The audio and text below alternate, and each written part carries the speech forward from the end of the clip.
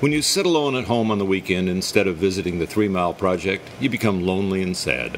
When you become lonely and sad, your face develops a frown. When your face develops a frown, you risk your face freezing that way, just like your mother warned you. When your face freezes into a frown, just like your mother warned you, people think you're scary and unapproachable. When people think you're scary and unapproachable, you begin to feel isolated from the rest of the world. And when you feel isolated from the rest of the world, you become a hermit with a beard and crazy hair living in a cardboard box in the middle of the woods.